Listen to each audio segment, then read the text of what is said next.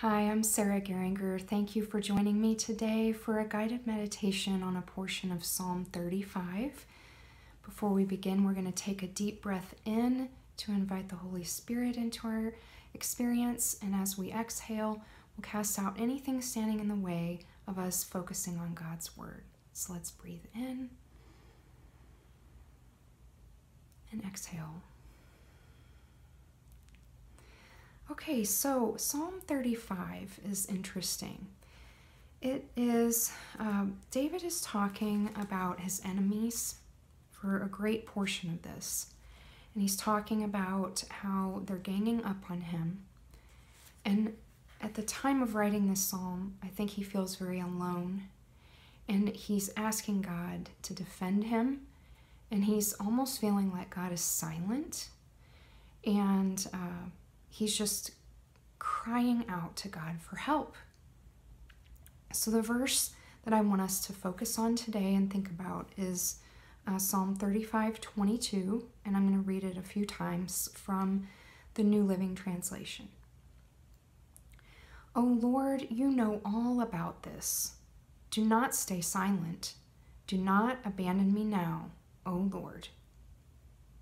O Lord, you know all about this. Do not stay silent. Do not abandon me now, O Lord. O Lord, you know all about this. Do not stay silent.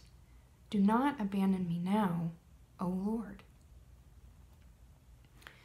So David is saying, he's acknowledging that God knows all the details about these people that are opposing him, that are joining together to try to defeat him.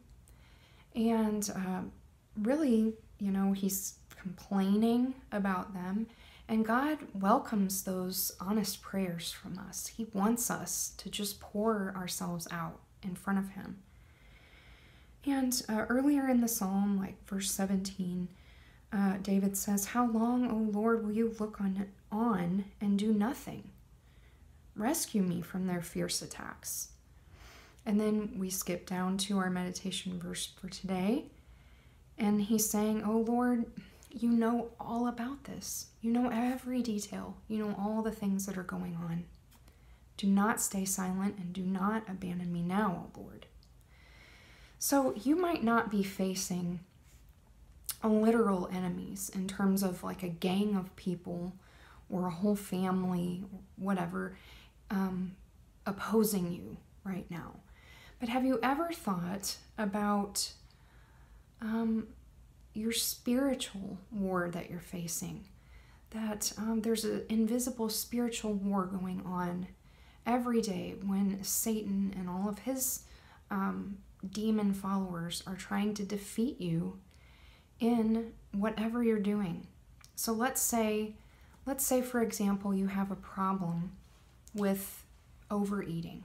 Okay, I've had that problem in the past. And let's say that you are trying to do better. But there's a plate of cookies, or if you prefer, a new bag of chips that's in the pantry or on the counter. Is calling your name. And this is what you're thinking. No, I'm not going to do it. But it sounds so good. Maybe I could just take one. It won't hurt. I'm not going to overdo it this time.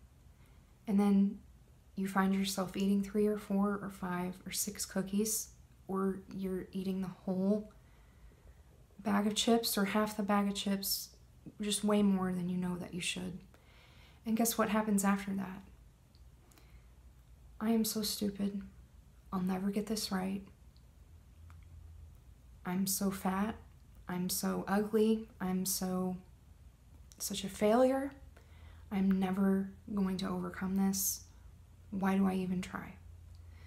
So you've had several enemies opposing you in that thought life pattern. And you could apply this to any situation that's a struggle for you. In this specific example, at first you're believing the lies that Satan is telling you, that, a little bit won't hurt. If this is your problem, you probably should not even be partaking in it at all. But you're getting caught in this spiral of thoughts. And then afterward, you're punishing yourself, getting down on yourself in defeat and discouragement for not doing what you really wanted to do. So your enemies can be these strongholds of temptation, of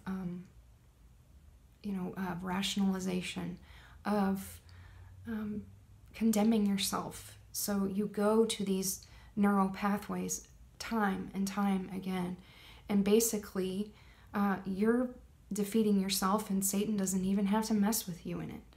But he's planted these seeds over and over again in your thought life as you repeat these behaviors to try to defeat you.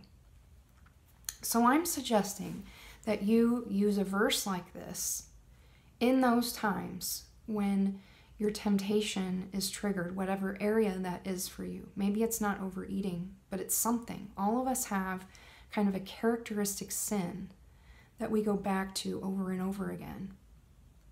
And some of us might have just given up and thought, this is just the way I am. I can't do anything about it. And that's a lie that Satan's telling you as well. Because if you're God's child, you are redeemed and you're set free from those temptations, but you have to do your part in overcoming them. So I suggest that a verse like this you can use in those moments. That's when you can say, oh Lord, you know all about this. You know how long I've been struggling with this since I was a child. For most of us, that's true. You know all about this. You know about my internal struggles. You know about my temptations. You know about how many times I have chosen the wrong thing. But you also know the victory that you want me to choose, the victory you want me to have over it. You know all about this, Lord. You can claim that promise right in that moment when you're staring down that plate of cookies or bag of chips or whatever the thing is that tempts you. And then you can say, do not stay silent. Do not abandon me now, O Lord. Now, when David said this, when he wrote this, he knew that God isn't silent, and he knows that God never abandons us. But by saying that, he's acknowledging that God has authority, and that God can intervene anytime he wants to, and that God has the victory. So he's not denying God's power. He's actually affirming it and calling on it and claiming that power and inviting God into the situation. He's saying, be near me. Speak to me. Speak over my situation. Give me some hope. Give me some encouragement. Help me. Rescue me. And we can do the same thing in our temptation areas. And so I pray that you would personally apply this verse in whatever struggle that you're facing, and that it would help you overcome. It would help you take a different route. And if you start memorizing this verse by meditating on it again and again, then you'll have a tool that's ready the next time you're tempted, and you can overcome in this area. And so I pray that with the Lord's help, by basically speaking his word back to him, that you would be able to overcome in this area.